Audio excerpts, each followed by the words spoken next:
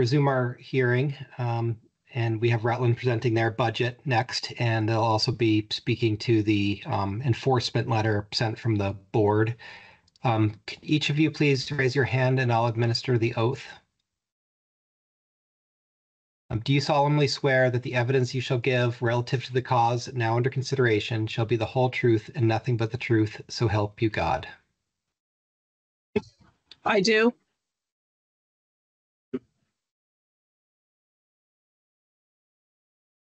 I got one, I do. I think part of the problem is that we have one mic in the room. And so if you're just seeing one of the particular panels light up, that being Jennifer Bertrand, it's not indicative just of Jen. Oh, I understand that, but I only heard one voice. So however you'd like to proceed, Mr. Chair. Sure. So I heard Ms. Bertrand. Ms. Fox, do you? I do. Mr. Baruti?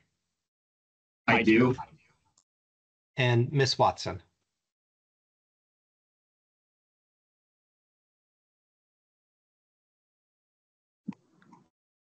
I do. Great.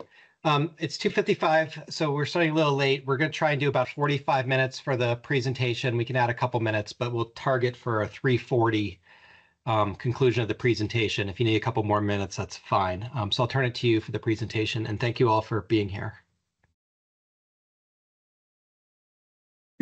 I'd like to thank the Green Mountain Care Board and the Healthcare Advocate team for taking the time to understand Rutland and the budget that we've worked hard to put together. We've worked hard to balance cost, access, quality, and affordability. I was going to take the time to introduce our team, but I will forego that given that we've just done that.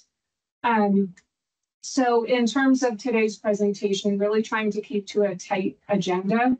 I'll keep my introduction short to allow Jennifer time to review the details of the budget. But know that our budget narrative and presentation today really mirrors that narrative that we provided to the board in early July. Just a little background on Rutland. We are a critical community partner here in Rutland County, providing both essential access to healthcare, but also serving as the largest employer in our region. We take this responsibility seriously. We provide care for 60,000 people in our community. And for some services, you'll see that we care for patients well beyond the Rutland region. And Jennifer is actually going to review that with you as part of her detailed budget overview. We continue to see demand for healthcare services, and it's really striving to support patients in receiving care in the right setting with the right providers. To that end, we do treat about 34,000 ED patients. We perform 5,100 surgeries, care for 6,300 inpatients, and provide testing, diagnostic, and ancillary care for more than 275,000 patients. And we employ over 1,800 employees, including 76 physicians and 49 advanced practice providers. We have credentialed over 325 medical staff who represent 43 different specialties.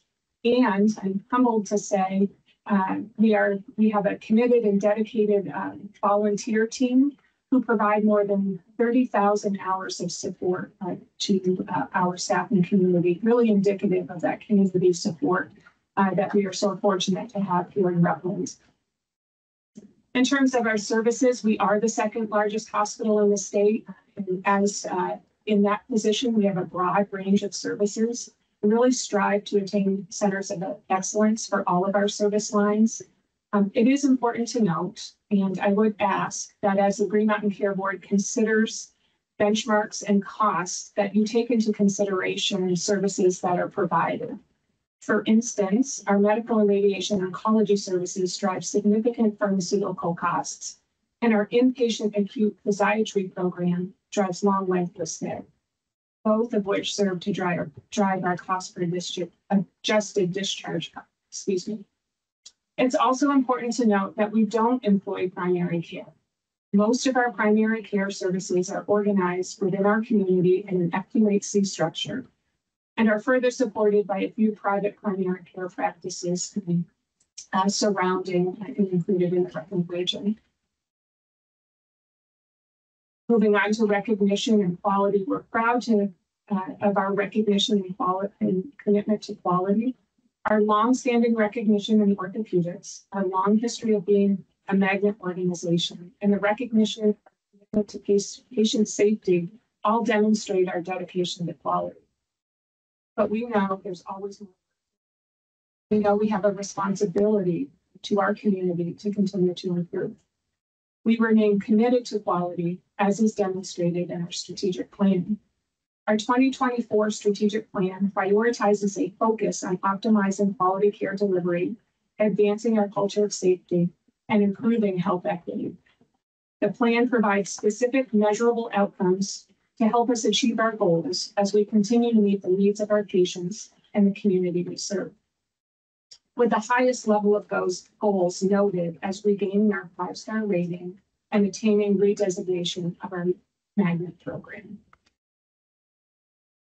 Over the past year, our mission and vision has been restated to reflect today's healthcare environment and the call to action for Rutland. Our mission is to provide high-quality hospital and specialty care for all through the strength and compassion of our people, and our vision to excel at meeting the needs of those we serve as the preferred healthcare provider and employer. Both serve to guide our strategic plan. Our values, excellence, professionalism, innovation, collaboration, and compassion have also been modernized and reflect Rutland's desire to become an employer of choice, building an employee experience that will allow us to continue to recruit and retain valued employees.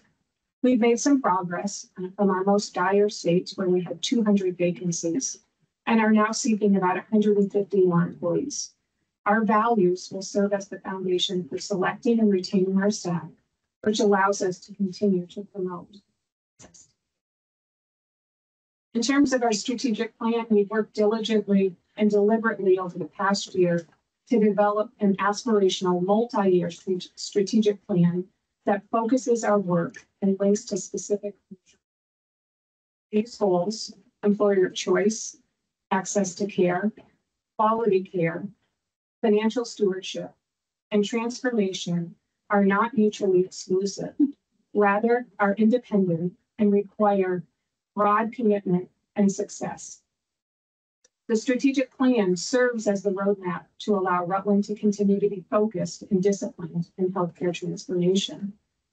As far as our plan goes, our plan is a balanced approach that includes 5 strategies, 12 objectives, 13 high-level metrics, and hundreds of metrics that we refer to as success measures that track our progress in a more detailed fashion.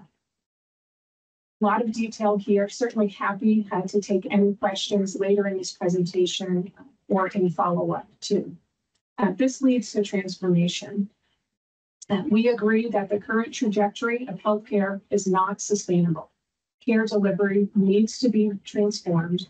Infrastructure needs to be built.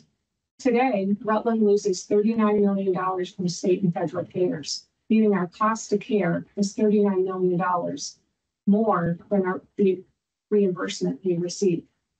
And our community is aging. In the next 5 years, the Rutland community is projected to lose 12% of its working class.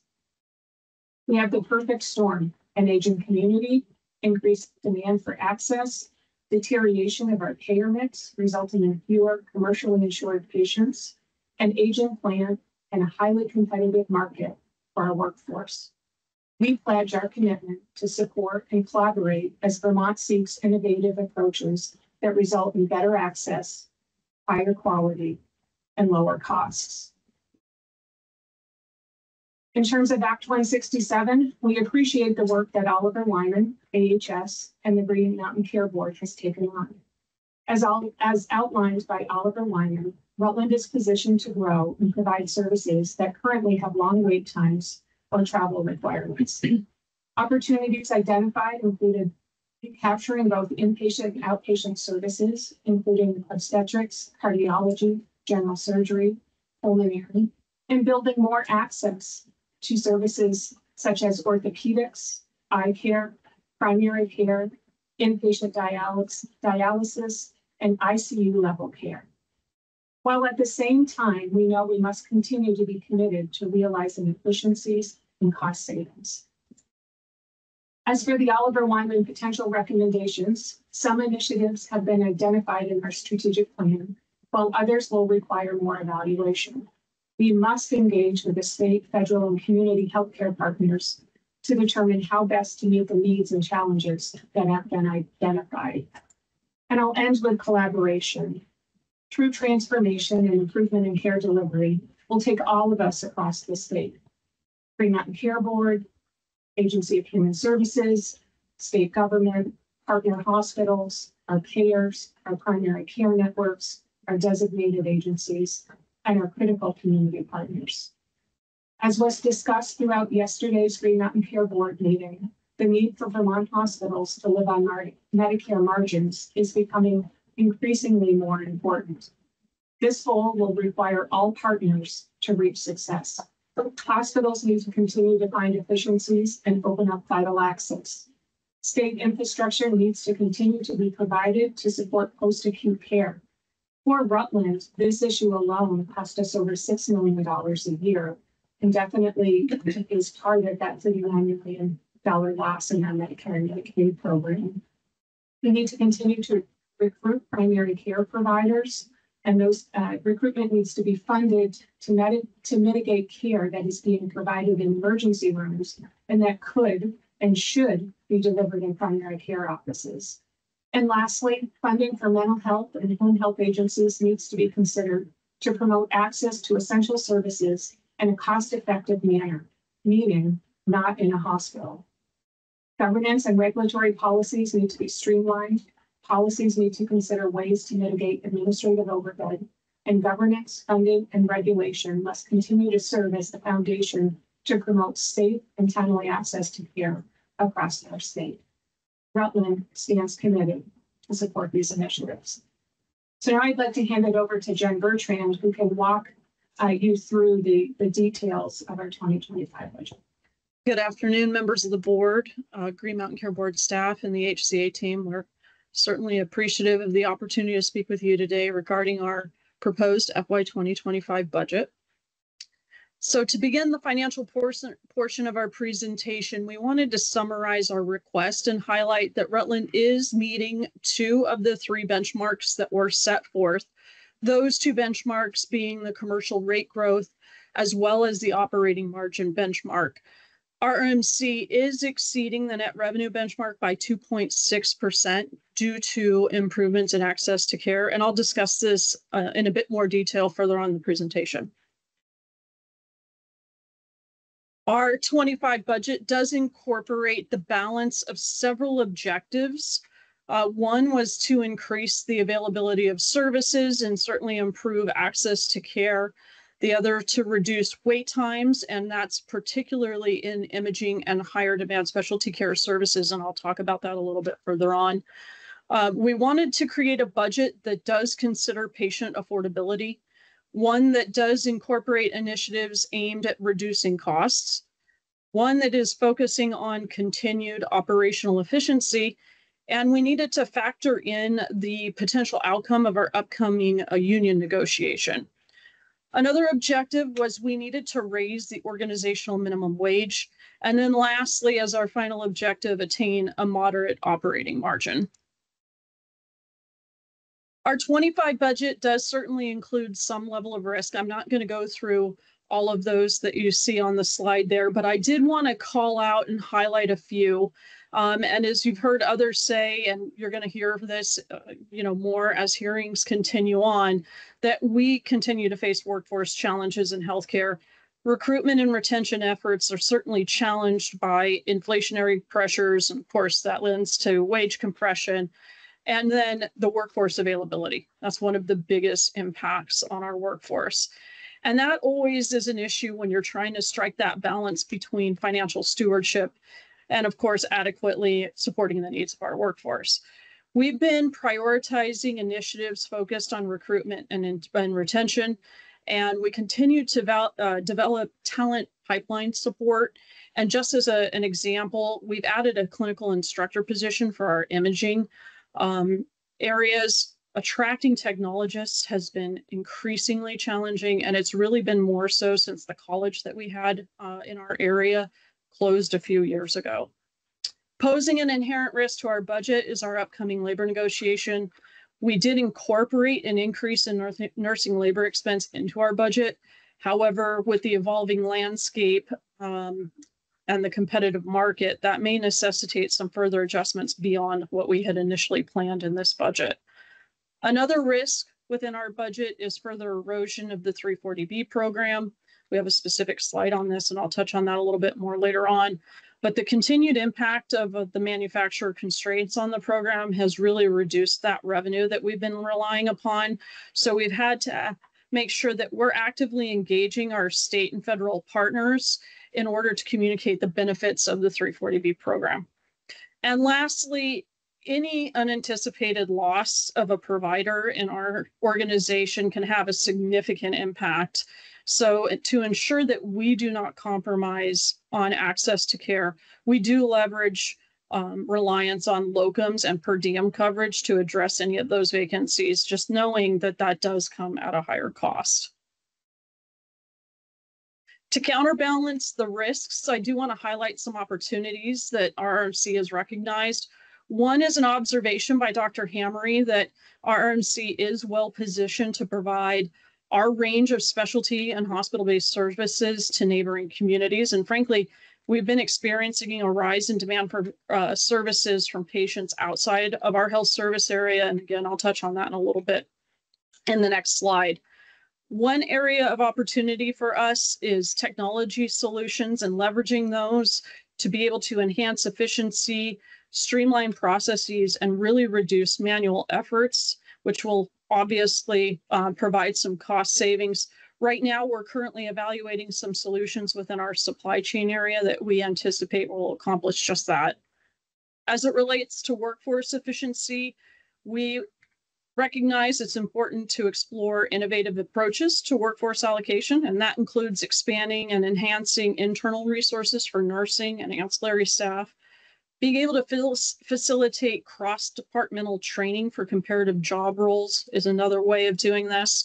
And really, we've been continuing to mature our position control process, as well as leveraging our labor benchmarking tools. And with regard to cost-sharing initiatives, sharing provider time and salary with other facilities is certainly an area to expand. Cooperative purchasing agreements is another, and leveraging cost sharing just to receive that highest tiered pricing with some of our vendors is another example. And then lastly is resource optimization and continuous process improvement. We are constantly identifying and optimizing processes that utilize manual intervention and trying to automate those processes, and really incorporating a recurring strategy to evaluate and implement evolving best practices, because they do change every few years, and improving processes. That's really a sound practice. And as I mentioned, just experiencing an increase in patients from outside our HSA seeking services. So just wanted to highlight that those services do include orthopedics, inpatient care, oncology, as well as emergency services. And it's also worth noting that in our imaging services, especially CT, that's also being sought after. And where are those patients coming from? Primarily, those patients are coming from Windsor County, from Bennington, as well as Addison County, in addition to that. Just a quick note, as the slide advances here, on our 2024 projection, we've been experiencing an increase in utilization in FY 2024 that's going to carry forward into our FY 25 budget. In February of 24, we did open an expanded infusion center. We created a new, more comfortable space and improved the patient experience, and we added 4 additional infusion stations at that time. That expansion was really the result of rising demand for infusion services within our HSA. And in May of 2024, RMC brought online a second CT scanner so that we could increase access so that we were meeting patient demand for that service, not only within our health service area, as you heard me mention, but also outside of our HSA. So with those services coming online and with the increased demand for surgical services that we've been seeing, we are projecting that our net revenue will exceed budgeted expectation by about 2.5%. And when our 25 budget was formulated, we did use our 2024 projected performance as the basis for our 2025 budget. To touch on net revenue, and we'll spend a bit of time here. Our RMC's net revenue budget does Ms. yield. Bertrand, can I interrupt for a second? Can you go back? I want to make sure I understood that. The last slide. You said, I'm sorry to interrupt. I No, it's okay. want to make sure I understood it right. You said the 25 budget is going to be, you're expecting to be 2.5% over what? It's the 24 projected revenue is projected to be over budgeted expectations by 2.5%. 24 projected is going to be okay. Yes. And then this budget is built off of incorporating that overage. Correct. Okay. Yes. All right. Thank you. And we certainly, and we'll talk a little bit more because we are layering on other new services as well in the 25 budget. As for revenue, it does yield a 6.1% increase over the 24 budget, recognizing that this is one of the Grey Mountain Care Board's benchmarks that Rutland has not met. I do want to draw attention to the chart, however, on the right, that does provide a categorization of the sources driving that net revenue increase. And you can see that of that 6.1%, 4.3% of that is the result of increased utilization and really improving access to care. And I want to mention that originally these calculations that we have on this slide did match those that we reviewed with staff from the Grey Mountain Care Board. However, in yesterday's presentation, the numbers were a bit off. So Elena, I certainly welcome working with you and the team just to ensure we're working from all the same numbers. And in the next slide, I just want to touch on some areas of focus that we're improving access to care to meet those increasing demands of our patients. Next slide, please. Go. The access to care initiatives that we introduced in 2024, which was that infusion expansion as well as the second CT, that's going to now have a full year impact in FY 2025. And additionally, this is where the layering comes on a little bit. We are going to acquire a mobile MRI unit so that we can reduce wait times in that particular service line and be able to meet patient demand. Also, due to some demand that we've seen for surgical services, particularly, as you've heard me mention, in orthopedics, not just in our HSA, but again, outside of our HSA, we are adding 5 additional OR days per month to our surgical schedule. That additional time will accommodate not just that increase that we're seeing in current demand, but will accommodate the new surgical providers that are joining us this fall. Other noteworthy utilization changes do include that list that you see there on the slide.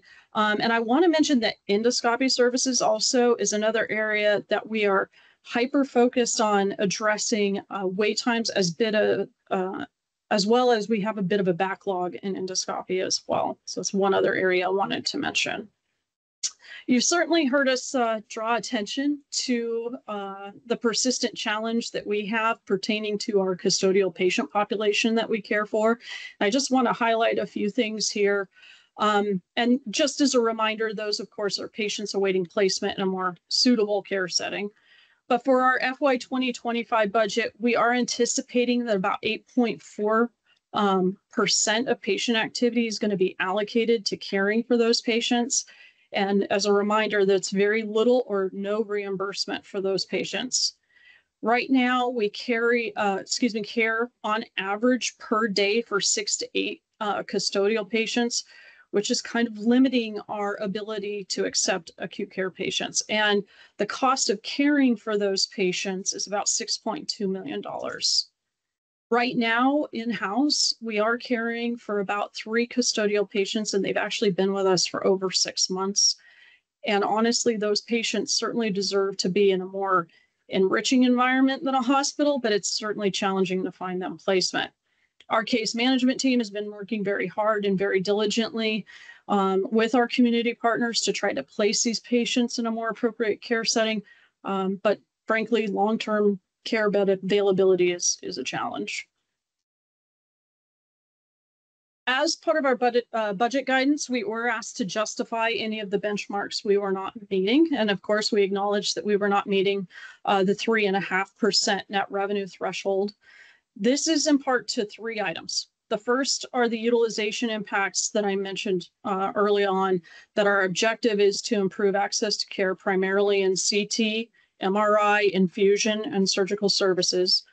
The second is the goal of reducing wait times, particularly in imaging with CT and MRI, and also with endoscopy, our sleep medicine, as well as cardiology. And I'll talk about that in a moment in a couple of slides as to actually putting some real goals to those wait times. The third item that's contributing to our increase in NPR is us incorporating the impact of those patients seeking care from outside of our HSA. And again, I'll touch on that as to what's happening in the 25 budget in a moment.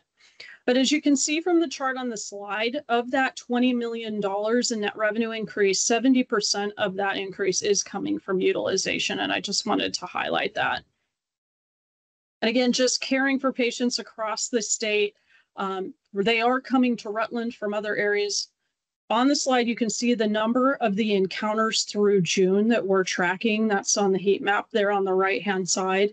In the 25 budget, we have incorporated the increase we're seeing in the service lines that I talked about prior. But one other service line that I wanted to highlight that's really risen to our top 5 that's on the list now for 2024, and we've incorporated into our 25 budget, is patients outside of our HSA are utilizing our inpatient psychiatric care services. And this is the first time that we have seen that service rising to, our top 5 or 6 services with that particular subset of patients from outside of our HSA. As I mentioned earlier, we're setting some measurable targets here so that we can decrease wait times. Just a couple of examples on the slide, but with imaging services, in particular CT, we do need to be more in line with some of our other imaging services, X-ray, ultrasound, general diagnostic imaging, and we are not with CT, which is why we brought a second CT on. We really want to be able to target 50% of visits being scheduled within the first 2 weeks. Another area you heard me mention earlier that's not on the slide is endoscopy. That's another significant area of focus for us. We're targeting 40% within 2 weeks, and right now endoscopy is around 22.5%. So we have some work to do there, and we've certainly put those targets forward for 2025. Now, some of the endoscopy, I will say, is provider dependent, but our team is working very diligently to make sure that we're filling those provider openings so that we can address the wait times for endoscopy. And we do have a backlog, as I mentioned earlier. For high demand specialty services, as you heard me mention, sleep studies, as well as cardiology. You can see on the slide with cardiology, we really want to target 45% within 2 weeks. That would be more in line with the wait times for some of our other specialty services. And we are behind the curve a bit on cardiology. So we're shifting our focus on that particular specialty in FY25 as well. Just want to touch on our charge increase. Our budget does incorporate a 3.4% increase to our inpatient outpatient charges.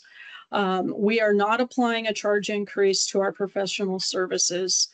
And although we all recognize that patient affordability is a relative concept, it hasn't been defined yet. But we felt that our pricing methodology in this year's budget really did take into account patient affordability. And then, of course, it does meet the GMCB benchmark. And as you've heard me say in the past, and just to kind of reiterate this again, there is a distinct difference between an increase in price or charge versus how that translates to our commercial rate growth. And I do want to acknowledge the board and the GMCB staff this year for highlighting that in our budget submission, because we've separated what the true rate impact is from utilization and mix. But also there's a very distinct difference between the discounted contractual percentage that a payer is contracted to provide versus what we refer to as the effective collection rate or reimbursement that's actually paid to the hospital. That further reduction is really a result of changes in payment policies that are really not able to be negotiated. As it pertains to our commercial rate growth, RMC is below the budgeted benchmark or the GMCB benchmark of 3.4%. We did a little bit of a calculation just to see what the system median and system average was with the submitted rate decomposition sheets that we had at the time, and you can see what we had calculated there. The commercial rate growth does equate to 1.3% of the total 6.1 that you saw on the slide early on. Our commercial rate increase due to that 3.4% change in charge to in and outpatient service areas is not impacting any commercial payer more than just over 3%. But I want to be respectfully candid, if I could, that the aggregate approval statements in the budget order, which for RMC would equate to about 2.8%, would be difficult because it's not specific enough. And we have one commercial payer whose rate increase is at 3.05%, and another that's at 3.01%. And we would just wonder if the budget orders could be at the payer level or encompass a not to exceed rate, so to speak, of that 3.05%. And I want to spend a little bit of time on just talking through this next section because I did listen in a bit to the rate review hearings, and I feel like there's a difference in translated approach to the components of our budget submissions. So as you can see from the chart on the slide, we've specifically outlined the impact on each commercial payer by rate, mix, and utilization category. I think the difference in the calculations that the payers are using as to them rate is all encompassing. So for them, it's utilization, it's new or expanded services that we're bringing on, it's payer mix shifts in addition to that rate. Their calculation is the total percent change over the prior year's budget. And for hospitals, when we submit a change in charge of X%, let's say, not all parties are translating that to the payer's total estimated increase. So when we've spoken to and the way we've associated the rate, if you will, it's generally that change in charge or the impact of that change in charge. And from my observation and experience, the payers are focusing on that right-hand column that you see there, that total column, the 13.52, the 15.67, 8.7, et cetera. That's the estimated total amount of the impact to the payers. And when RMC was asked this year by one of our payers for the estimated rate request, we actually provided this breakdown to them.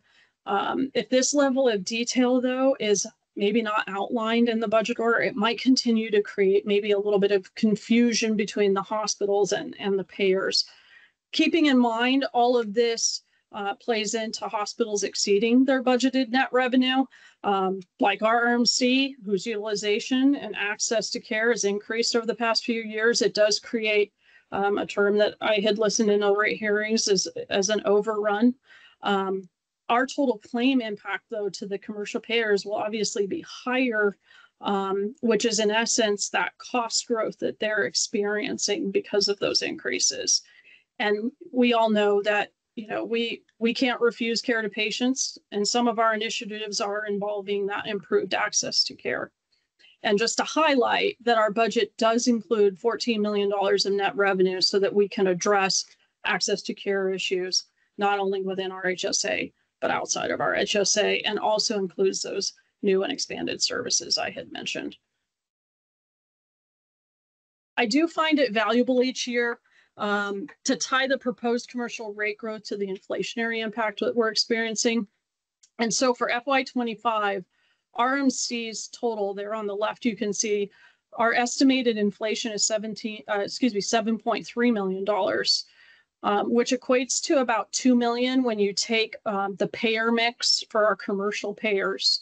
And any additional reimbursement from government payers or other payers, and you take into account then what we all refer to as the cost shift, and any payer policy impact that we might be experiencing, that goes into our calculations. And this year, that additional amount to the payer would have been $4 million. The Medicaid shortfall this year was 1.1 million. Our Medicare shortfall was 1.9 million, and we had the remainder in payer policy change impacts. We understand that $4 million in totality is a lot to shoulder, and really in consideration of, again, patient affordability, we did make the decision to absorb approximately half of that $4 million shift, which really equates to about a 1.3% reduction in commercial rate. And that doesn't include the cost saving initiatives that I'll talk about in just a moment. Segueing just quickly and into other categories of the budget, I don't want to spend a lot of time on other revenue, but it is worth mentioning. You heard me say this in our inherent risks in our budget, that 340B is an area that continues to erode. And you can see here on the slide, it's significantly declined since 2021. And we've really had to deliberately focus on improved access to care and in introducing new and expanded services so that we could make up for that shortfall. Just to move on to expenses, just quickly on operational efficiency. I touched on some of these in the opportunities section. I'm not going to spend a lot of time here, but we do focus on finding operational efficiencies where we can. But this we recognize as an ongoing task. This job is never done. And as you heard me mention before, as best practices evolve and technology advances, incorporating processes and improvement strategies is certainly a valuable practice. And the list here on the slide are just some of the few initiatives that we're currently working on to advance those operational efficiencies within the organization. And really, one of the highlights of our budget are the cost-saving initiatives that we've incorporated. And we have found a total savings of approximately $3.8 million. We have several projects that are contributing to this. The first is we did revise our approach and management of our premium pay structure. And in order to reduce reliance on contract labor, we were able to more effectively leverage some internal resources and optimization of staffing. We're integrating some physical areas within the hospital so that we can gain some operational efficiencies and optimize the allocation of staff in those particular areas. We did incorporate some FTE reductions. You'll see that on a slide here in a moment. We did increase what we call our vacancy factor so that it's more in line with our current trend. And then lastly, as a result of those cost-saving initiatives that we did in 2024, as well as what we've built into our next year's budget, you can see from the chart below, that's having a positive impact on our cost per adjusted discharge. And recognizing that this has been an issue for RMC in the past, we've really been diligently trying to work to reduce this over the past couple of years. Next slide, thank you. Our cost-saving initiatives certainly not only have an impact on our cost per adjusted discharge, as I just mentioned, but it has an impact on the requests that we brought forward for commercial rates. Over the last 2 budget cycles, we have saved a total of $8.8 million, not including that 1.3 reduction I just spoke about a couple slides ago, as a result of us sharing in that cost shift in 2025. We've been able to reduce our commercial rate ask by nearly 6%. If we combine those two things over the last 2 years, it would be a total reduction of 7.2% and approximately $10.7 million. Expenses, we acknowledge expenses are increasing by 5%. 63% of that increase is in salary and benefits, 86% of that 63% love the math, what CFOs do, is increase in clinical salaries. Other expense budget includes 3% COLA that we incorporated. Again, we did increase the organizational minimum wage. Our overall benefit expense increase, we incorporated 3%. We did include estimates for our upcoming union negotiation. We did include the employer portion of the child care tax that was implemented. And then we did incorporate an increase of our 403B plan match. We really need to progress toward increased competitiveness in the market. And as you heard me say, recruitment and retention efforts are certainly challenged. And so we did increase that in this year's budget. That obviously has that balancing act and impact on trying to manage between revenue and expense growth. But I think with this budget, we were able to strike that balance. I just want to quickly highlight a couple of items from the wing and buy exercise we were asked to do as part of our filing. We know that admin in general line on the cost report contains a wide variety of expenses. And frankly, we don't have any other line really to put those on for the cost report in order to be classified correctly. So a large portion of those departments that hit on that line really do go to providing essential support for our patients. And just as quick reference, they do include departments like quality and safety, our infection prevention department, case management, our community health team. There's many more, but just to highlight those that have direct patient contact. No matter if we use the wing and buy classification though, or our RMC's defined classification of costs, which was what we were asked to do in the exercise, if you calculate the difference between our latest filed cost report in 23, as you can see on the slide, and compare that to 2019, our admin and general costs have decreased by 7.5%. And the last 3 filed cost reports have certainly decreased as well. Just lastly, for expenses, just want to quickly touch on that our FTEs are increasing by 11. However, those are related to those initiatives that I had mentioned earlier with some of the things that are listed at the bottom. And then those positions that support recruitment and retention efforts. And I think that wraps it up for the expense section. Next slide, please. I just want to quickly touch on our margin and bond covenant compliance. Next slide, please. Our budgeted margin does meet the Green Mountain Care Board benchmark, and that margin will mostly fund the capital needs that support the access and operational efficiency initiatives we've talked about throughout the presentation, but I'll talk about that a little further when we get to the capital section. Just from a bond covenant perspective, just as a reminder, not too long ago, we were in breach of our bond covenants. We've certainly spent the last 2 years stabilizing the balance sheet, and really, unfortunately, that recovery has only been achieved through the suppression of capital spending. So on top of the slowdown that everyone was experiencing with COVID, that breach really caused an additional slowdown for us here at our RMC.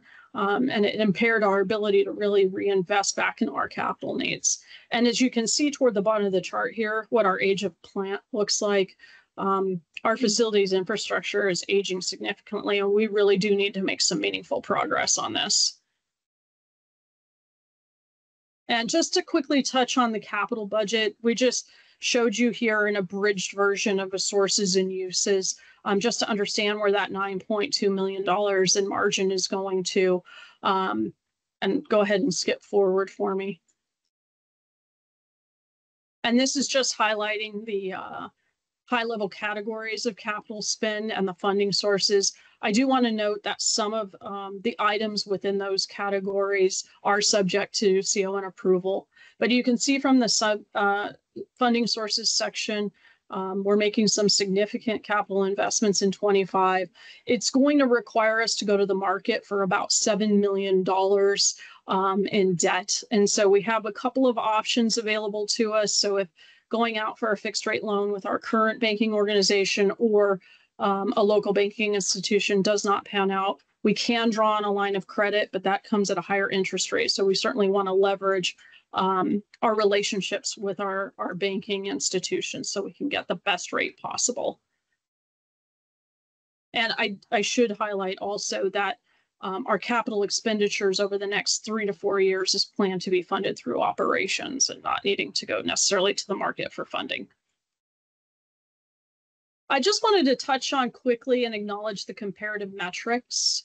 The initial comparison of sources has certainly revealed some areas that we feel we could look at and consider and reach out for some clarification and evaluation. And we do customarily use benchmarks to guide our priorities and strategic plans so those can align with our goals. And we've mentioned some of those, monitoring the cost per adjusted discharge is one example. But in order for us to really proceed, we'd love to know how we could have a more comprehensive understanding of the prioritized metrics and how we might be evaluated on those and consider them as part of our submission. And we certainly appreciate the varying data sources and calculation methods, and we welcome any collaboration with the board members and staff. And I just want to give a couple of examples in the next slide of some of the variability we were seeing in the metrics. The difference between the Bartholomew and Nash analysis, which is focusing on inpatient services only, the Colorado analysis, which is really looking at the total hospital and professional services. And it would be really interesting to understand how our custodial patient day volume might be evaluated in this analysis and how that compares to some of our peers. And then also, and Robin mentioned this yesterday, how the true or the estimated FPP could impact that data as well. And so we just want to be able to internalize and comprehend all those variables and variations so that we can draw some accurate, meaningful conclusions from those. But thought that it was very insightful and helpful. And just to wrap up the 25 budget discussion quickly before highlighting our 23 performance, I did want to say that the budget we're proposing is responsible and thoughtful. It's one that we feel is dedicated to improving access to care and reducing those wait times. We thought that it certainly considered patient affordability. It does incorporate the strategic planning initiatives that were set forth by our board, who is committed to providing high quality healthcare. And we continue to have a focus on the organization's financial sustainability. It does include cost savings, as you heard me outline, as well as operational efficiencies. And it does allow us to make some critical investments in our facilities and equipment and really strives to meet the needs of the patients that we're serving. And just to wrap up, acknowledging that we might be discussing our FY23 performance today, we wanted to highlight some of the reasons that our net revenue surpassed expectations in 2023. Again, improving access to care, a reasonable portion of that overrun that we had in FY23 is related to patients seeking services outside our HSA. It was about 24% over FY 2022. And again, those patients are seeking orthopedic and imaging services in particular. Our ED did experience an increase in volume. That was a result of reduced access to primary care within Rutland. This still is a persistent challenge for us as of current state. And then lastly, we did introduce some new pharmaceutical treatments, which comprise a considerable amount of that increase. And I think that ends the presentation portion of our hearing. And Chair Foster, I will turn it to you. Thank you. You guys have done the best on timing so far, and we really appreciate it. So thank you. I'll open up to the board members for any questions they have. Sure. Robin, did you want to go? Okay. You go ahead and I'll jump in next. How about that? Okay. I'm more comfortable when it's the other way, but so thank you for the team from Rutland. I really want to start off by commending the progress you've made to stabilize. In the 3 years that I've been involved with the board, I've really been able to see that progress. And I've also seen your responsiveness to our feedback in prior budget reviews. I listened, I read all the documents, and from the presentation today, I really thought I should also commend your efforts to reduce the cost per adjusted discharge and the reduction in administrative costs with the Wang and Bai analysis. I was very pleased to see that. And just your willingness to work with us to prioritize benchmarking variables for your organization. I thought that the way you said that was very welcoming. And you'll realize that those priorities will change for each hospital.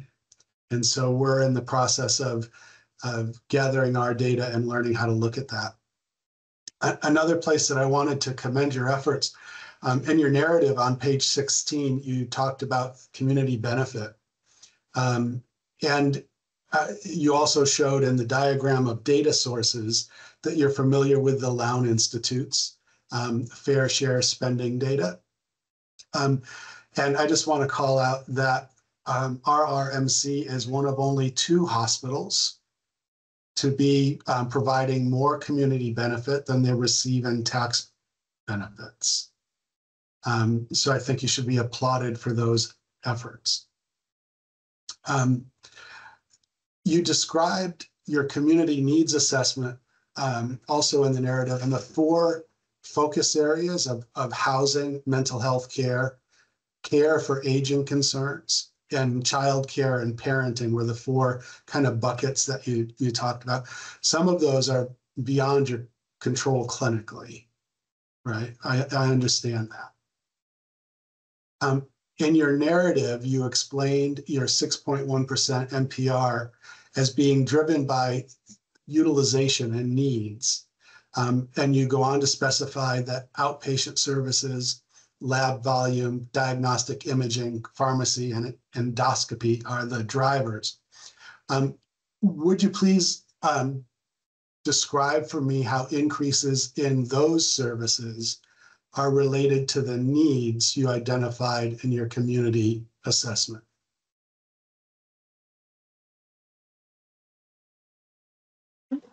Yeah, I'll take a shot at that. This is Judy. So our community needs assessment is really a planning process that includes all of our community partners here. And there is a decision that has to be made for the implementation of any initiatives that come out of that community health needs assessment. There are a couple of pathways that we take to try to respond to some of those needs. There's the first consideration as to what should Rutland Regional Medical Center do. So if you looked at our strategic plan, in particular, the detail within our employer of choice plan, we are considering a play in both housing and daycare, and trying to decide where Rutland needs to support our community and, quite frankly, our staff. And we see that as a significant value to both recruitment and retention.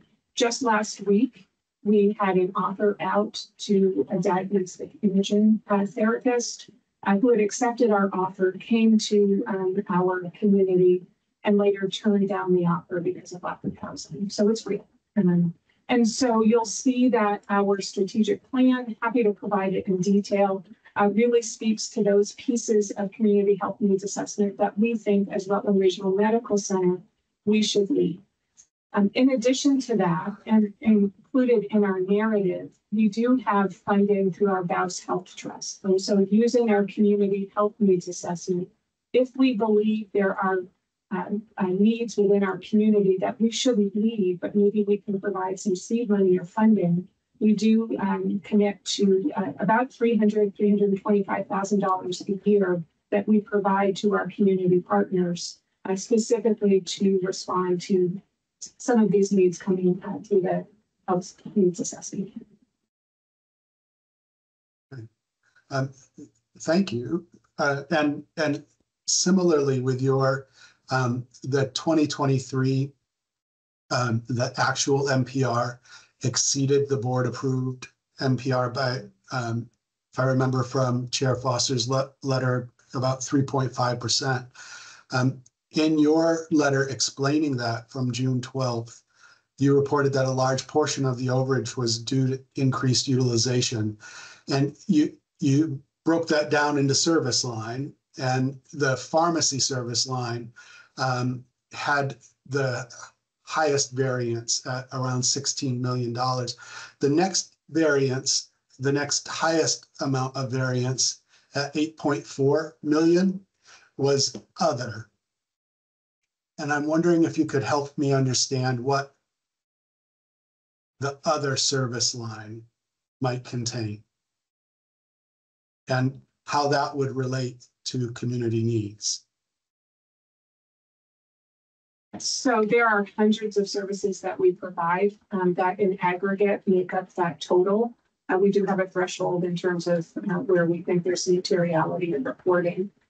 Jen, can you offer any detail? Yeah, so there were several other service lines, endoscopy, imaging, substance abuse treatment, orthopedics, cardiology is another one, general surgery was one other area that we had. Just seeing if there was any other ones that I'm missing here, but I think that may capture what may be driving some of that other category. One other worth mentioning probably is, no, I think I got it. I think that would be it. It's helpful. I think I've watched how you all have paid attention to our questions in the past, and so I imagine you can see what I'm trying to do here is that some overage in utilization could be welcomed if it was directed toward a specific community need, right? And we see over and over again that mental health comes up, but we don't often see big changes in mental health, the mental health component of a budget. And so what I'm trying to just do is see where the dollars are flowing and if they're flowing toward community need. So thank you for your answers with that. And I trust you understand what I'm trying to do and can help us out. In your present. So if I could just respond. Please do, yeah.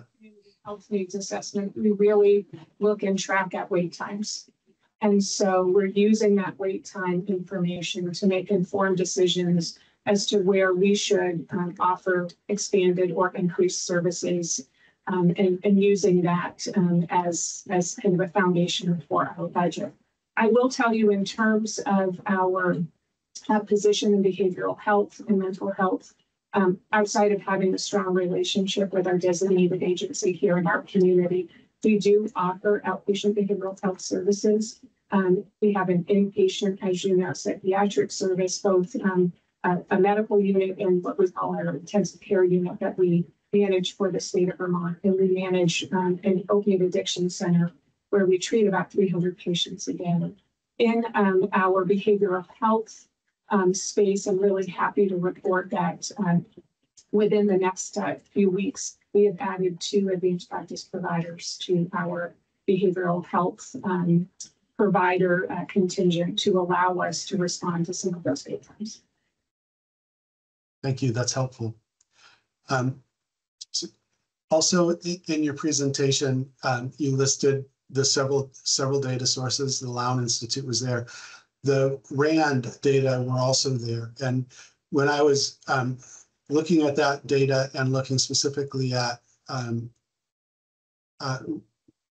Rutland, your total facility price is listed at about 303% of Medicare, while the state average is 298%, and the national average is 269. That state average of 298 is kind of inflated higher than it would be because of the largest hospital in the state being quite a bit higher. How do you interpret those data? What do they mean to you, and what type of action might you take because of those data? And took a look a little deeper into the RAND data, frankly, and I found it interesting that on the outpatient side, I think the percentages are something that, looking further into it and analyzing it, is we notice that in outpatient, we are the third lowest reimbursed in rural hospitals from Medicare for the outpatient book of business, and on the inpatient side, so that's going to increase that percentage, of course. And then for the inpatient side, I noticed that some of my peers were anywhere from 2 to 8% better paid by Medicare than our RMC. And so what we've taken away from that data now is just going back to the table and really trying to analyze what are the mechanisms in that differentiation between what we're seeing in the peers and what we're doing, and how we're looking at that as part of our cost report filing. Could be the wage index, could be differences in base year. So there's many factors, as we know, that could go into that, but it was interesting to see just the differences. And on the outpatient side, being the third lowest in rural, it was eye-opening. Yeah, well, I appreciate having this dialogue, because that helps with another feature. You know, the 303% of Medicare for the total facility, your break even percentage is only about 11% less. And the gap between the commercial price you're receiving and the break even, the size of that gap is considered a measure of efficiency. And 11% is small, meaning you're highly efficient in that data. But the overall, the break even number being way over 250% doesn't quite jive with the rest of the country and the rest of the state, where the average is around 120. So I think continuing to dive into that data and learn from it and share with us your interpretation, and we share with you ours, I think we can learn a lot from it and go from there. RAND also has some quality metrics. They're organized by Quantros. And in those measures, RMC is in the bottom quartile. And I wondered how you interpret that information. If you're used to those, that data set by Quantros on reliability and safety, and just how you interpret that information. So we've been looking at our CMS and Care Compare and Loan Institute data, and we do see where we have opportunity, particularly around inpatient mortality. We had a kind of a pop in 2022, and so working very quickly with multidisciplinary teams to address that. We've already seen significant improvement, specifically in that metric, since July of last year, and have maintained that significant improvement since. So definitely looking at a variety of data sets, and taking that data very seriously and hoping to improve and get back to where Rutland Regional has set an expectation to be. Great. I appreciate that response. And with the quality data, similar to the community needs assessment and then the budget, what I'm trying to do as one board member with my own thinking, if we have a request that exceeds guidance, but I can tie it directly to, we're using the dollars where we've exceeded guidance toward this community benefit or to address this quality concern, that's more reassuring to me, if you understand. So I'd like to turn to the profit and loss statement. Under the gross patient care revenue, there's a category titled deductions from revenue, which totals $635 million.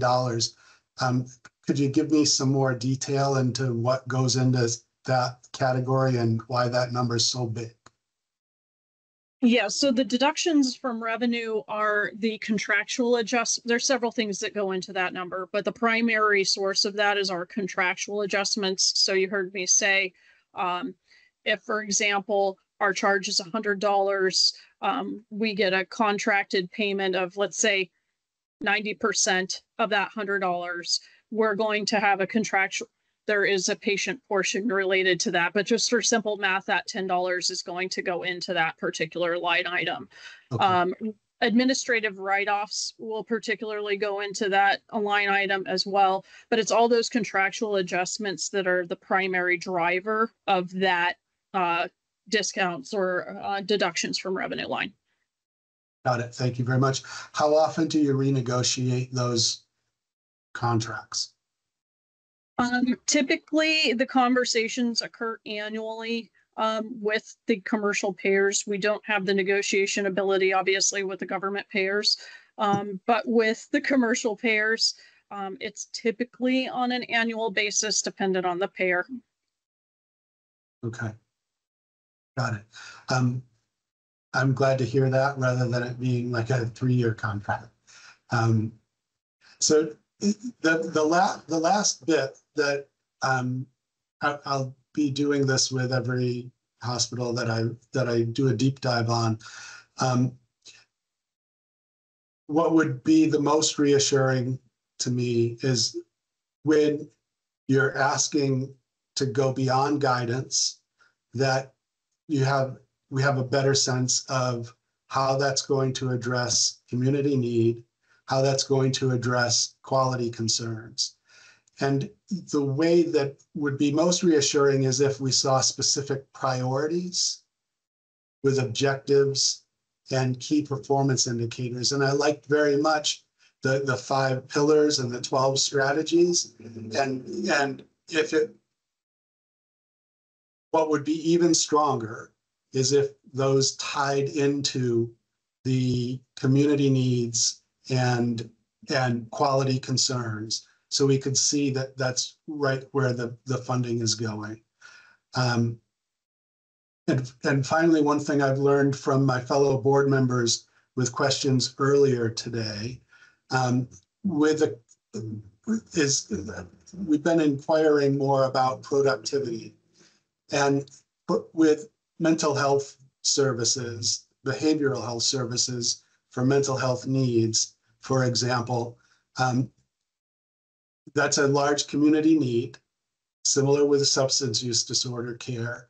And what I'm trying to get a sense of is the productivity of the care teams that are doing that type of treatment, and whether there's room for improved productivity to meet the community need, or does it require more staffing? And I understand that the answer is going to be both, but I'd like to understand that more deeply. Did I do okay explaining that? So to go back, I think, to one of your first question sets, our strategic plan is quite detailed. And in my opening address, you heard me talk about success measures.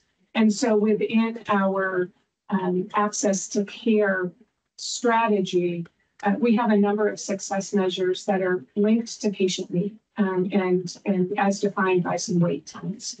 We are tracking and expect to improve on clinic wait times, on imaging wait times, time it takes to get into an OR, and the time it takes for endoscopic care are some examples. And our budget is clearly reflective of those goals and those strategies that we have in place that we feel we have an opportunity to address in 2025.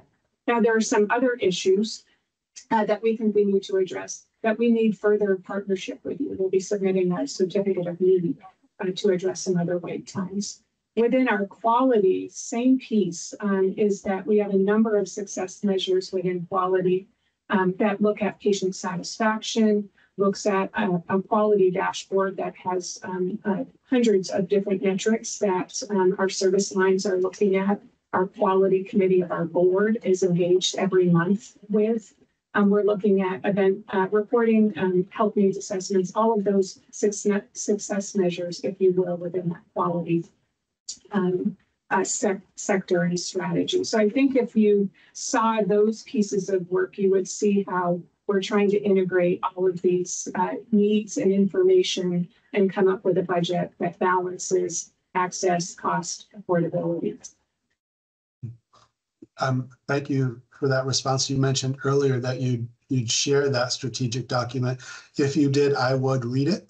And I just want to thank you for the presentation. I know it's a lot of work to get all this together. Thank you for answering my question. Nobody likes to have to answer questions on television. And just thanks for all the work you're doing to care for your community. I see the effort and want to commend you for it. Thank you. Thank you. I'll go ahead. Hi, nice to see everyone. I'm going to jump right in because I have a few questions I want to run through. I'm going to start with some questions I had from the narrative. I think they'll be fairly quick. And you touched on this a little bit in your slides on slide 15. On page 13 of the narrative, you highlighted that one of the commercial categories is military insurance, which is, of course, a government payer that doesn't negotiate. I was surprised to see that it was about 34% of your commercial category. I don't think that's typical. I'm wondering if there's any sort of additional information you could provide about why that might be. Yes, I should have been a little bit more clear on that, honestly, Robin. It's 34% of our all other commercial category. Oh, okay. That makes a lot more sense. I apologize for that. Yes. No worries. I was like, wow, is there a base there that I've never heard of? Okay, thank you.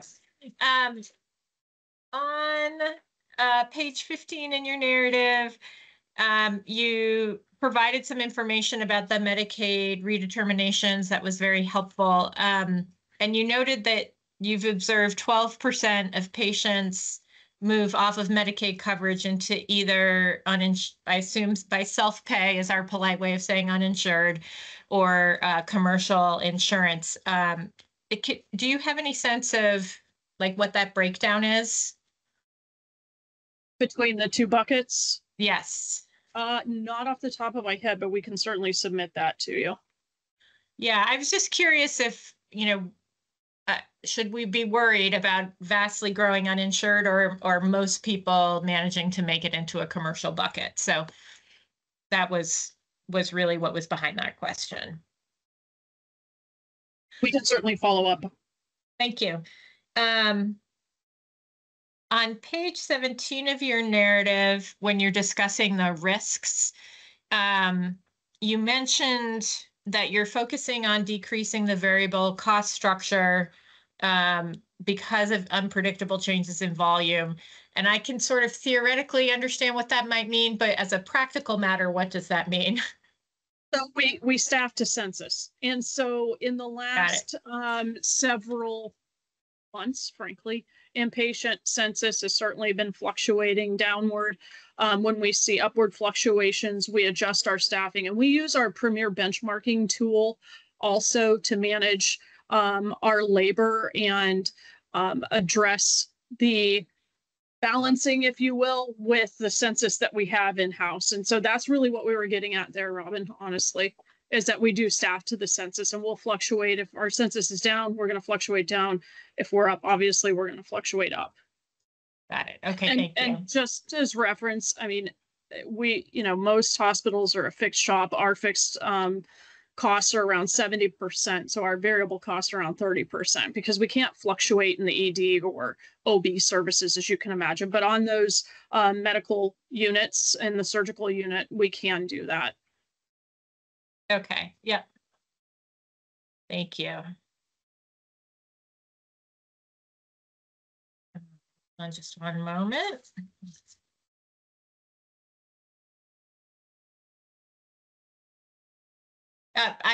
This is just a comment. I did notice that your patient boarding information was significantly more detailed and nuanced than what we've seen from other hospitals, and I really appreciated that. I think it helped to have a better understanding of what you're seeing there. So I just wanted to say thank you for that.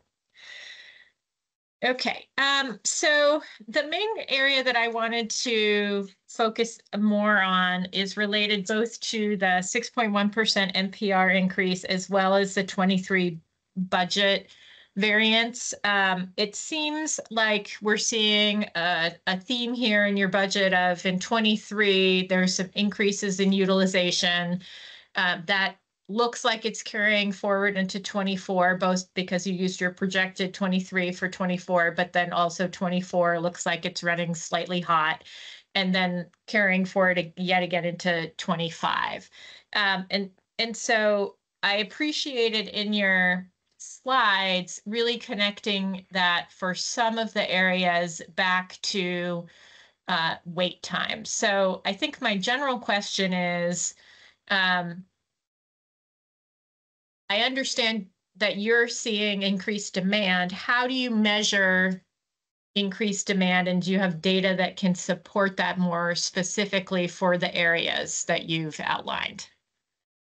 Yes, so we monitor and manage any kind of backlog that we make. You heard me reference that, Robin, when it comes to endoscopy. I'll be honest, right now, MRI, we're experiencing a backlog of 5 to 6 weeks.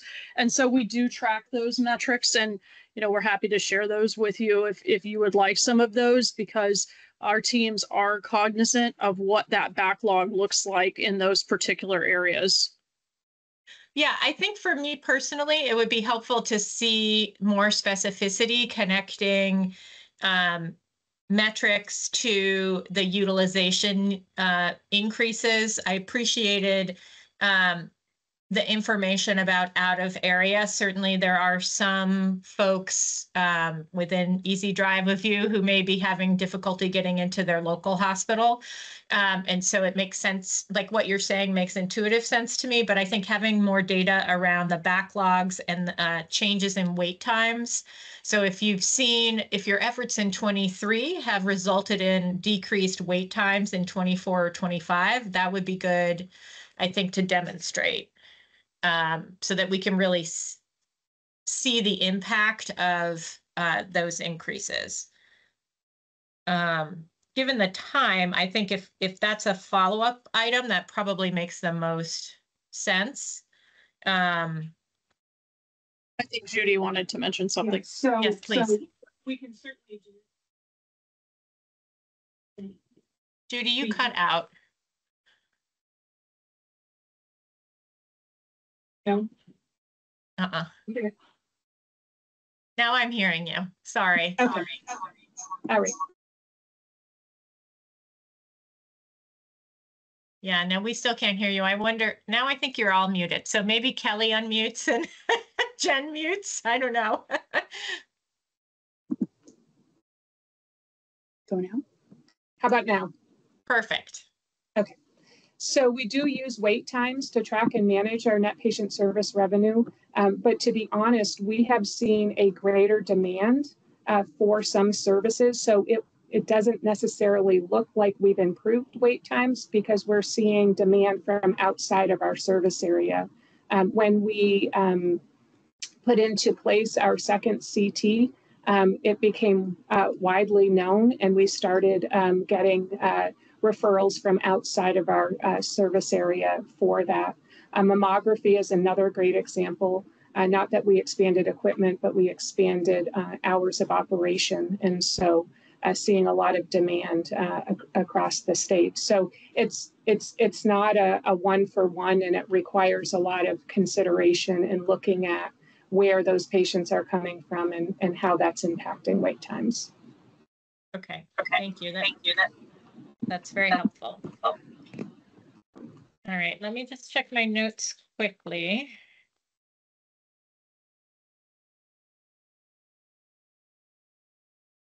I'm back. Okay, I think that's what I have. If I find something, I may jump in at the end with additional questions, but thank you very much.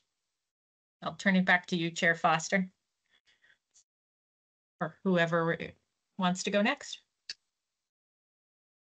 I, I can go next. Just a couple quick things I wanted to make sure I had right. If you don't have this available, you can just send us an email or something after. But the fiscal year 23 budget order was 313 million. The 23 actuals is about 325. The 24 budget order was 328. And the 24 actuals with the projected 2.5 over is about 336. And then the request for fiscal year 25 is about 356. Do I have that all directionally correct? Directionally correct, yes. And this increased utilization, so the increased utilization is coming from, you said Addison, Windsor County, and it's hospital care, obviously. It's coming from other hospitals, is that right? It is. Or What do you attribute? patients within that HSA. Right. What do you attribute that to? Well, I think some things that we're experiencing, as you heard us mention, is there's more availability. So, for example, in our imaging services, and particularly, as you heard me say with endoscopy, or excuse me, CT and MRI services, there's a considerable wait time in some of those communities, and we're able to get those patients in for that care a bit more quickly than some of those HSAs. I think from a surgical and orthopedics perspective, we have a reputation within our community, and I think that's one of the driving factors from a surgical perspective. Judy, I don't know if you wanted to add any others to that, just as a couple of examples there coming from other HSAs. And as I mentioned in this 24 budget year, as well as what we're carrying forward into 25, are those patients seeking that inpatient psychiatric care as well. Yeah, and I would just add, the challenge with access to primary care. We serve as a safety net for our community, including mental health. And so we have a significant amount of emergency department volume that if we can get primary care, access built up, we wouldn't see that volume in our region. Do you have a marketing budget? And if so, how much is it? I think it was in our, yes. Let me just take a look really quick in our narrative. $642,000. Sorry, 630 something? 642. And is that higher than in fiscal year 24 or 23?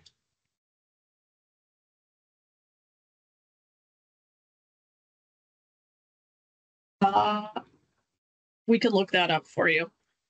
I will tell you that a third of our marketing relates to hosting our website and not necessarily true marketing. That's why I might think. And this question is not to suggest it's wrong or anything like that, but are you advertising in these other HSAs for the services that you're seeing an increase in? For example, imaging or orthopedics in Addison County or Windsor County? So we can get a listing of our recent campaigns. We use WCAX as one of our media. We use the Rutland Herald. We obviously use social media. So if that's of interest, we can what campaigns are. But no, we're not specifically targeting. And quite frankly, we can't take care of the patients in our home community. I might have asked a question. Are you advertising in Addison County and Windsor County? So not specifically, no. I guess I don't. What do you mean? I don't. I guess I'm not clear on your question. We can certainly provide you with our advertising campaigns if that's helpful. Yeah, I was just trying to say whether or not you're running any advertising or marketing that is entering Addison County or Windsor County.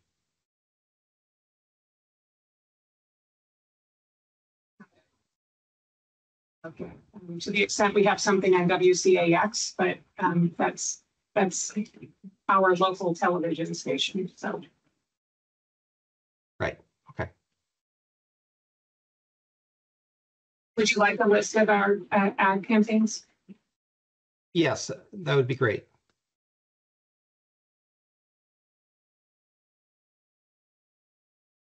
And there does seem to be a couple years consistently of being above what you had budgeted in your submission.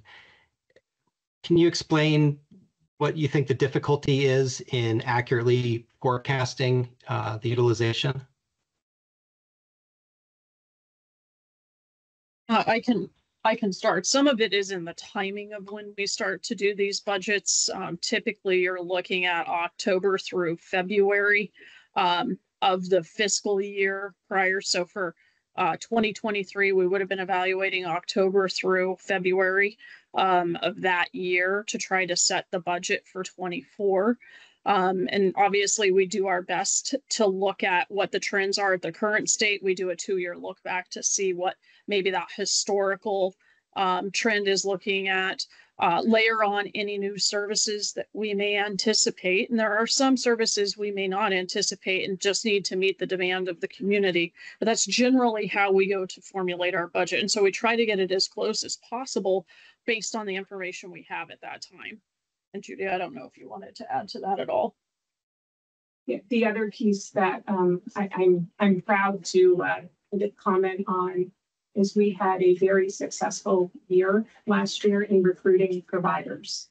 I think we had recruitment of 21 providers, 21 or 23 in last year. And then we have continued that success. I think we've had 5 new providers join us already this year and another 5 joining us as we speak now within the next few weeks. So we didn't necessarily count on being that successful in recruitment. And then from the Bartholomew, I think it's Bartholomew and Nash yesterday, they spoke about Medicare cost coverage. What do you calculate your Medicare cost coverage at? We compared to their 73%. Is that what you're? Yeah, I want to know if what you're comparing. Yeah, what do you calculate it at? We'd have to take a look at that, to be honest with you, and get back to you. Not that we disagree with the 73%. We've been certainly trying to dive into those metrics, as you heard me mention. One of the things that we think might be playing into that lower cost is our custodial care. And so we're doing a little bit of a deeper dive on how that's impacting that 73% and the erosion that Bartholomew and Nash has been talking about over the last 10 years.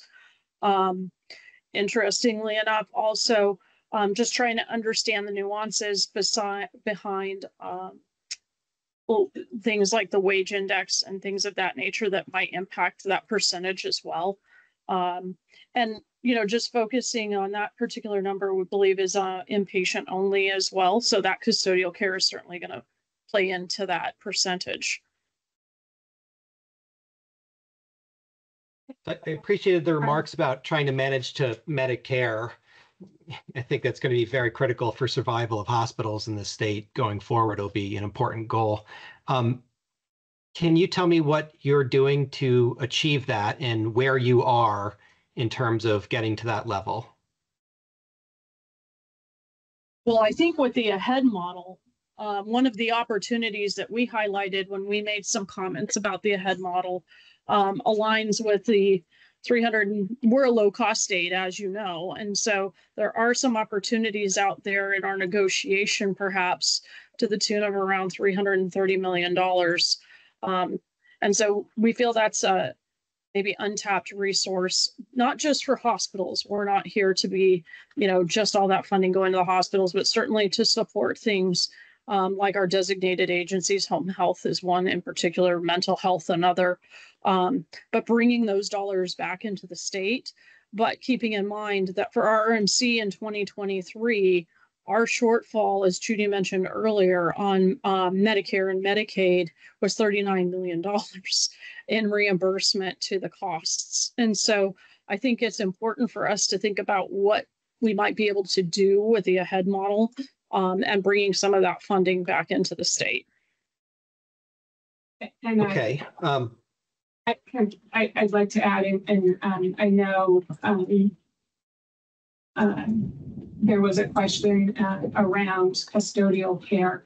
So custodial care does play into the cost coverage when we look at some of those metrics. And for Rutland Regional, when we have 8 to 10% of our inpatients in this state of custodial care, meaning their diagnosis or the medical condition doesn't warrant inpatient care, we're not reimbursed, but there are true costs for that, and somebody has to pay those bills, and so that does end up in cost coverage. And we are working with our community partners, our long-term care providers here. We're working with AHS. We even have a side agreement with Springfield Hospital because they are a swing bed program, so they do have an opportunity to be reimbursed for some patients that we don't have. And so that is a significant issue that we do need to deal with.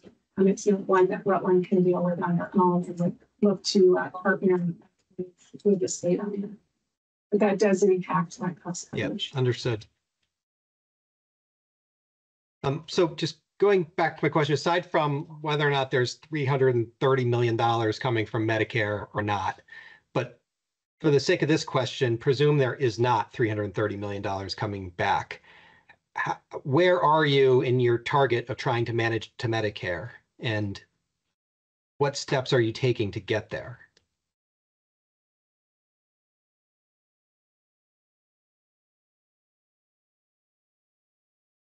Well, yeah, so, the last 2 years, we cut almost $9 million from our budget. That's a discipline that we will continue to have. And it's a discipline that we've built into our strategic plan for sure. And so, we see that as our responsibility and our part. We see providing appropriate access to care, so standard care that we should be providing, while at the same time working with primary care, working with home health, working with mental health, in long-term care to try to get some of these costs out of our system. And I know we have it, and it's just not at the tip of my finger, but what are you budgeting for a Medicaid rate increase for fiscal year 25? 0% for Medicaid. And do you recall what the Medicaid rate increase was for fiscal year 24?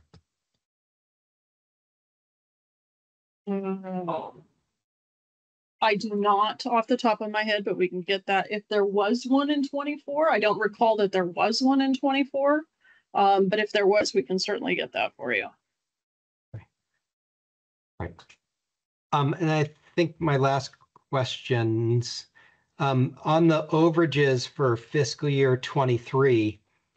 Was there a temporal aspect to that, as in it came in late or early or kind of continuously throughout the year? And maybe that is better answered by the service line with which you had severe overages, but I'm curious when and how that came about. I'd have to go back and take a look at when the spikes would occur from the months of spikes, I should say, within 2023. But we can certainly follow up and provide you with when we started to see spikes in those particular service lines.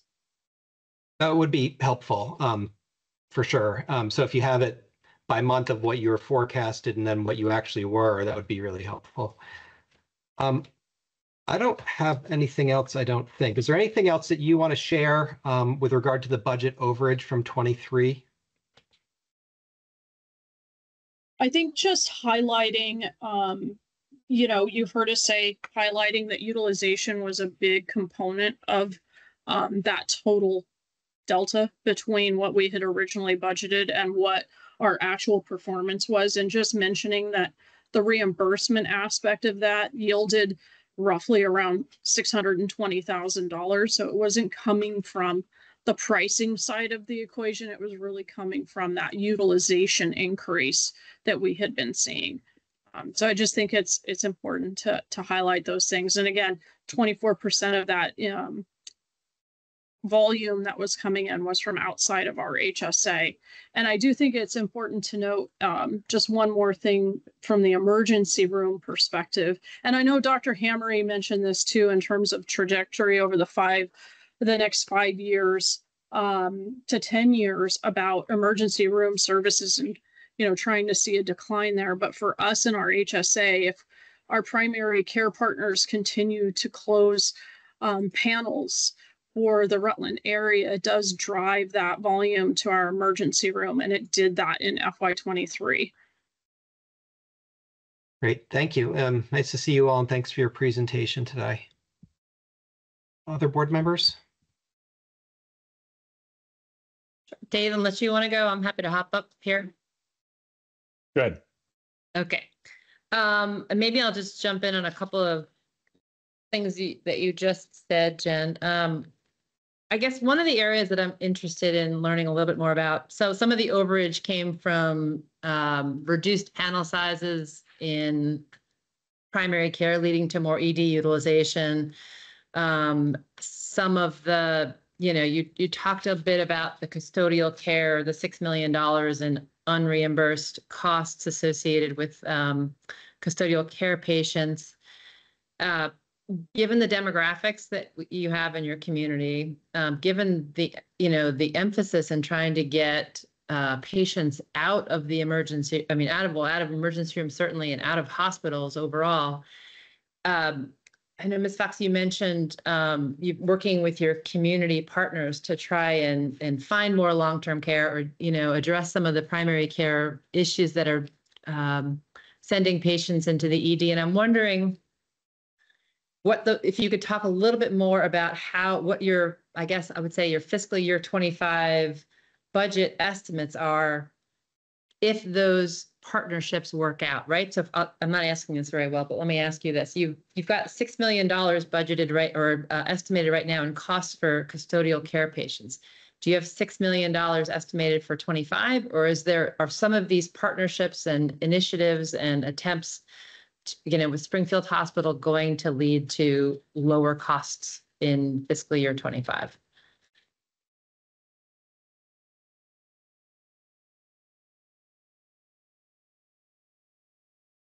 I'm not able to hear anything.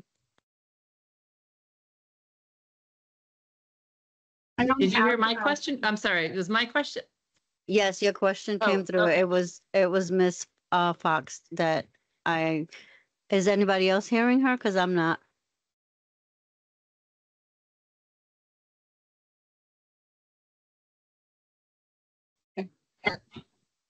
So I apologize. We are Okay. having some technical difficulty here. So we can get you the average daily census included in our 2025 budget. I don't have it readily available so that you can see the trend rate there. To be truthful, I don't see this as a short-term success. It's going to take some time.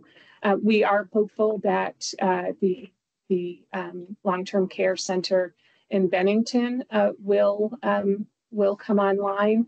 Our concern, and we have a handful of patients earmarked for that center, to be truthful.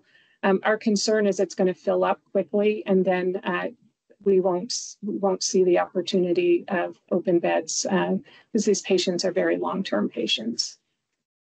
So is there any consideration of opening your own primary care practices or opening your own long-term care beds to try and alleviate this stress?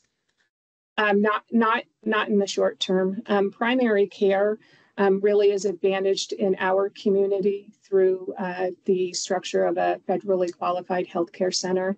they have reimbursement opportunities that we as a hospital do not have. And so really looking to partner with primary care. So what do we do there? We do support them in their recruitment of their providers. We actually have an agreement with them where our recruiter will work with their team. And we also provide some funding to get and entice primary care physicians to our community. Just, is there any interest or in increasing that investment to support that? I mean, I'm wondering how along that care continuum, Rutland Regional can help at the primary care level and help at the long-term care level to alleviate some of the pressure that you're seeing in your EDs and in your custodial care.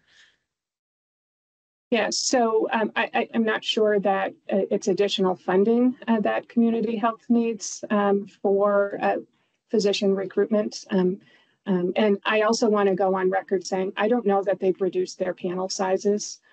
They have had a number of providers kind of transition in providers, but I've not, and nor do we have access to their panel sizes. So do want to make that statement on record.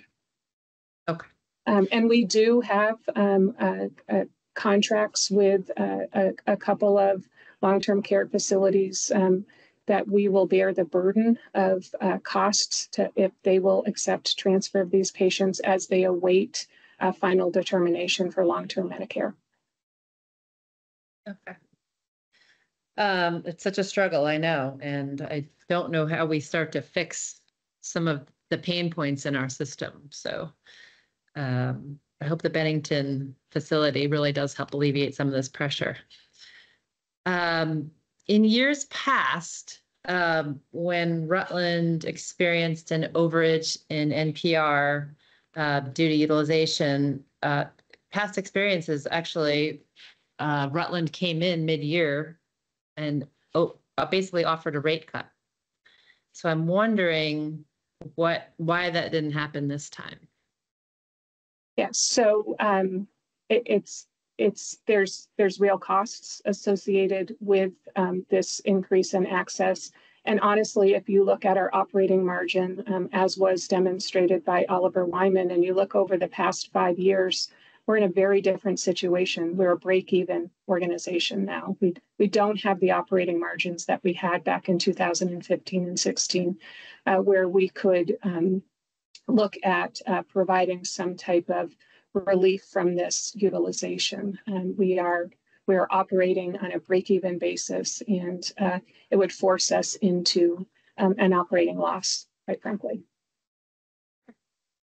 Another question, I just found it interesting in the narrative. You asked to be held harmless from ACO dues as expenses beyond your control. And I just thought that was interesting because I think participation in the ACO is a choice, and I would assume you'd only participate if the benefits exceeded the costs. So I'm assuming the benefits exceed the costs of ACO participation. Is that right? Historically, yes. We have seen that as as a benefit. In this year's trending, the one area that is offsetting that expense, frankly, is attributed patients coming to us from outside our HSA. So yes, you're correct, but there is a balance to that because we are seeing a downturn in some of those categories of shared savings from the ACO. But what's saving that is serving those attributed patients from outside the HSA, frankly. That's what's been balancing it. Okay. And then my last question was around the, you mentioned an increase in the organizational minimum wage. I was just wondering if you could give us a little more detail. What was it and what is it now? It is just over $15 an hour. We are moving that to $16 an hour. And then there will be a 3% cost of living on top of that just after we move to the $16 an hour. It's still tough to be competitive in our surrounding area, and it's not just healthcare facilities. Obviously, we're competing with retail organizations and fast food organizations and things of that nature. And so we're just trying to take some steps to move in the same direction that they're going from a market perspective, but that's what we will be increasing it to. Okay, thank you. Those are my questions. And Jessica, if you don't mind, I wanted to just go back to one thing that Judy mentioned on your question about the 6.2 million in cost. The cost would still remain because we may shift those, if those patients were not in our facility, we would shift those patients to being able to accept acute care patients. And so the cost would still be there. I just want to clarify that that would still be the case. And did just want to mention that in FY25, we did plan for an increase in custodial days. So we are increasing about 713 days over the 24 budget, and also a 28% increase in length of stay as well. Associated So with the custodial care patients.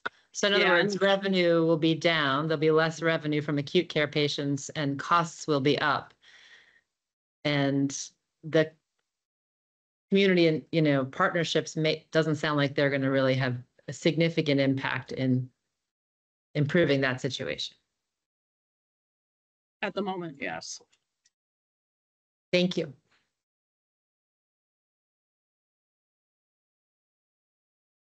Hey, thanks for taking a few more questions. We're getting near the end of the day here. Jen, can I ask you a question about the Medicare cost reporting? I just want to, I think I may have misconceived of what you were saying, but you said something about being classified correctly, and I was just curious if you were referring to Rutland being classified correctly or filling out the report such that items were classified correctly.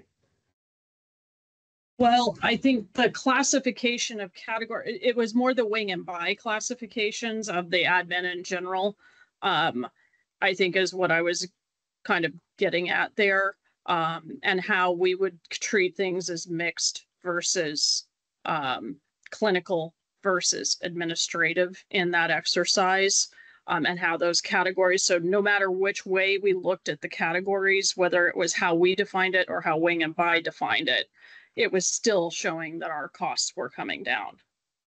Okay.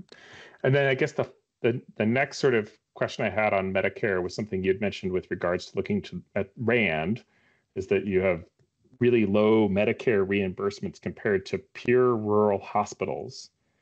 And so I wish I knew more, and maybe I will know more after this about Medicare additional payments, but is Rutland does Rutland get any additional payments from Medicare for its rurality or for any other unique features? We are sole community hospital, so we do receive that settlement process for the cost report. So there is that aspect to it. There are, which is 7.1%, by the way, on outpatient.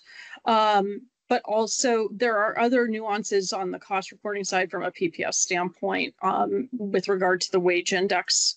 That is one area as well, because you can, I think you heard that earlier this morning, you can actually reclassify between rural and urban in terms of what might look better in terms of the wage index comparisons. And so that is another area that you could explore, and what we might be looking into in terms of trying to level set that payment amount. Okay. But the enhanced payment is really on the sole community. Okay.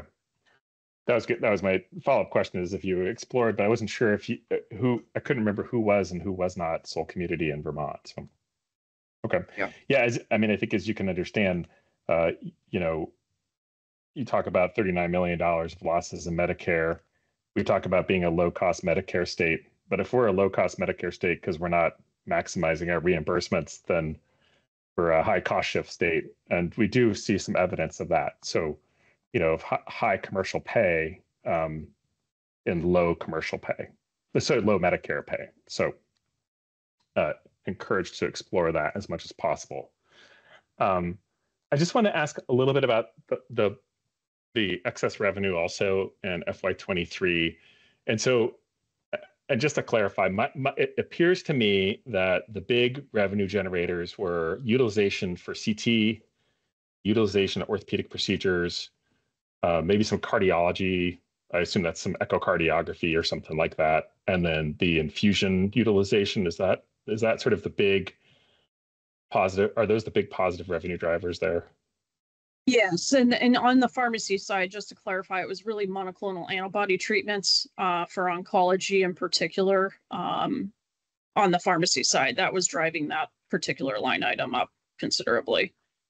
Okay, and so my understanding, and I did look at RAND as well for Rutland. There's a breakout if you've downloaded the Excel file and spent lots of time staring at it. There's a breakout for outpatient prices, and in that actually has imaging, CT MRI imaging, and Rutland has pretty robust pricing on that for outpatient imaging. So I would think that high CT utilization is a fairly high margin activity for Rutland.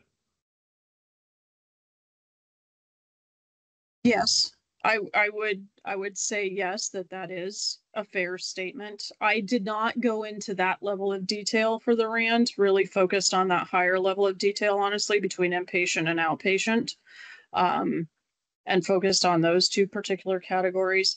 I will say, in some of our past, in terms of the pricing strategies, when we look at the 50th percentile of benchmarking and price transparency, that had been an area that we had worked on to increase and bring up closer to our peers and closer to market in that particular service line.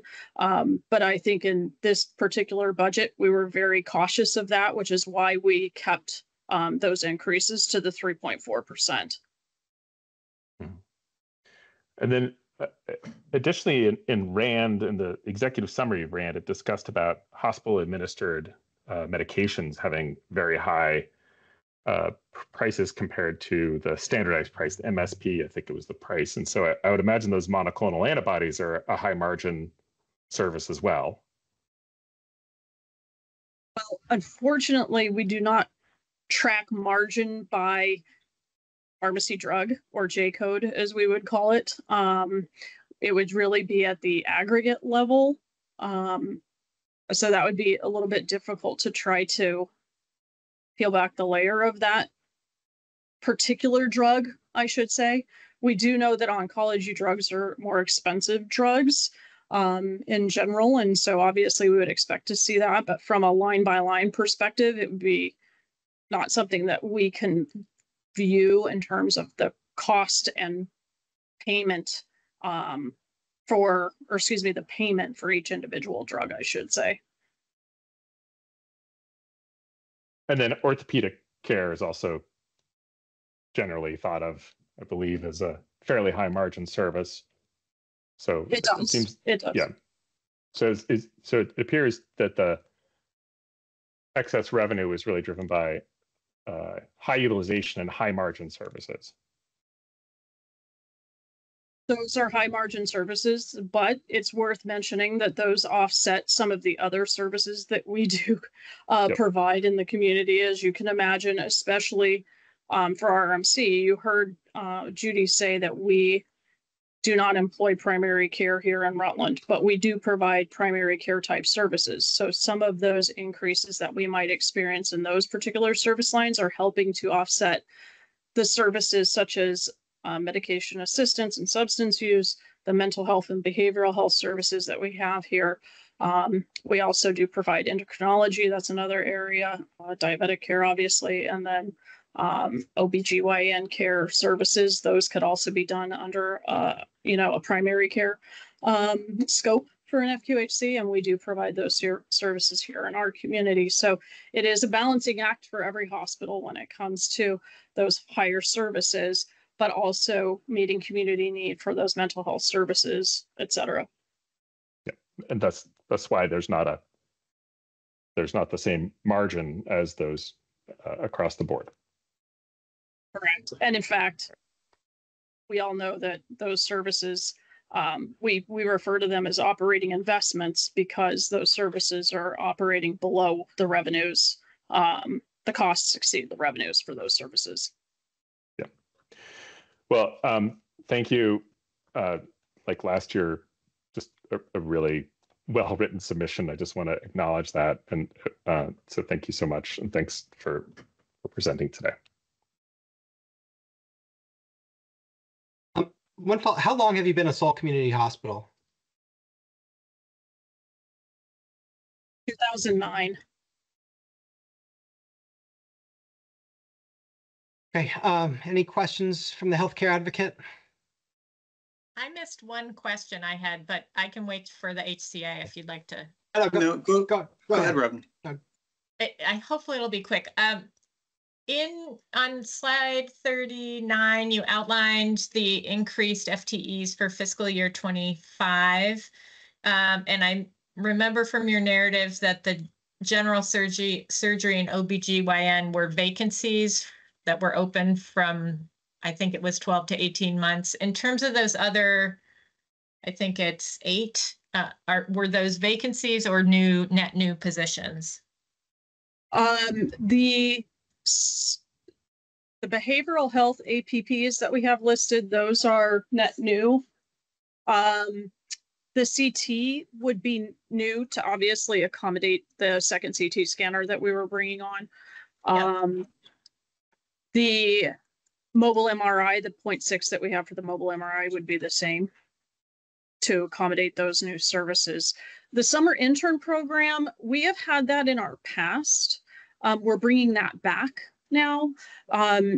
So technically, if you look budget to budget, that would be an increase. But if you look at years prior, it would not be, because we tried to incorporate that into the budgets at that time. Okay. And the Thank clinical, you. Sorry. Sorry. And the clinical instructor, as you heard, that is a new position, because we are trying to make sure that we can recruit and retain our technologists here. So that one is new. Thanks. Set. Thank you, Mr. Fisher? Mr. Chair. Thank you, board. Mike Fisher, healthcare advocate here. I start by letting the board know that, coincidentally, I was at a community meeting last week and had an opportunity to touch base with Judy Fox about our concerns about some concerns we had about the Act 119 compliance, and that led to a good and I think productive meeting. I hope productive meeting. Maybe last week, maybe this week, I can't remember. And so I would characterize that as, our view of Rutland's compliance with Act 119 as pretty good, as quite good. There's a number of places where they're doing great. It was 1 or 2 concerns that we had. And so I just want to open it up. I don't know whether Rutland has had an opportunity to consider what we brought to them, or whether you're still considering. We are still considering a couple of things, Mike, but there are already a couple of things from your suggestions that are our team is already drafting. So we certainly took your suggestions and want to incorporate some of those. And one in particular is really reevaluating the asset test process. And also the other piece of it is making sure that we have more clarity and simplification in the application as well. And so those were 2 that we really took to heart. I think, I can't remember now either if it was this week or last week, but I think it was toward the end of last week. But thank you for that, by the way. We really appreciate the collaboration, and we've taken those and are already adjusting some of the documents there so that we can repost them. Very good. Thank you. Those suggestions. Yeah, thank you. I want to recognize Rutland as being in the lead of Vermont hospitals with regard to the ratio of bad debt to free care. For in 2023, for every $1 of free care, you had $1.70 of bad debt. That's pretty darn good. Maybe third in the state, but in that top group. And it's not, and I also want to recognize that that's not a new thing. You've had pretty good numbers going back a few years. And you're projecting a similar number next year. I'm sorry, for 25. I guess I wanted to just pause for a minute and say why we care about this so much. And I'm saying it in the context of Rutland, but it's really a statewide comment. medical debt is an angle on affordability, subset of affordability. And from our experience, when we talk to people out in the community who are experiencing medical debt, it is a primary reason given for not getting care. I already owe my provider $10,000. I'm working at paying it off. I can't go back. And so I just wanted to say that really clearly. That's why we're staring at this and interested in this ratio, because it seems like a natural and obvious place to reduce medical debt and therefore increase access to care. Robin, I had the exact same question as member Lunge about the 12% reduction in Medicaid, and I guess just further thoughts on that. It led me to do just a little bit of math. There were a little bit over 200,000, 207, I think, or 8,000 people on Medicaid before redetermination, and 24,000-ish came off. So 12% is actually right on for the statewide number. I'm also very curious about your perspective, if you know about where they went. Medicaid, Vermont Health Connect has some insights as to where people went. Of course, if they went to a QHP, we know where they went. But if they went to in the individual market, we know where they went. But there's plenty of employer-sponsored opportunities where we can't track them.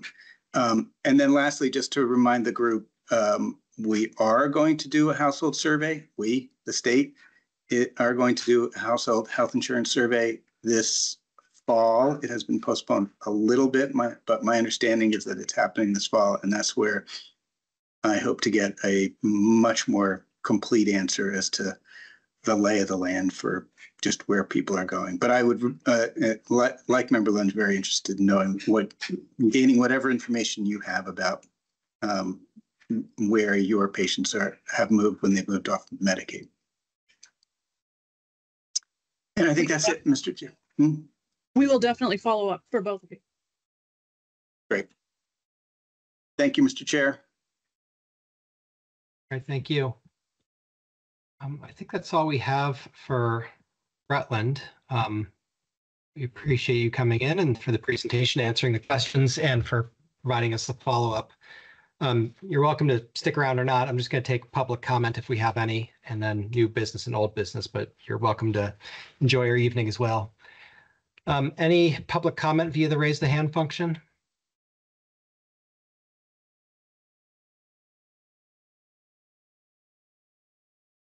I usually love public comment, but I'm not going to complain if there isn't any tonight.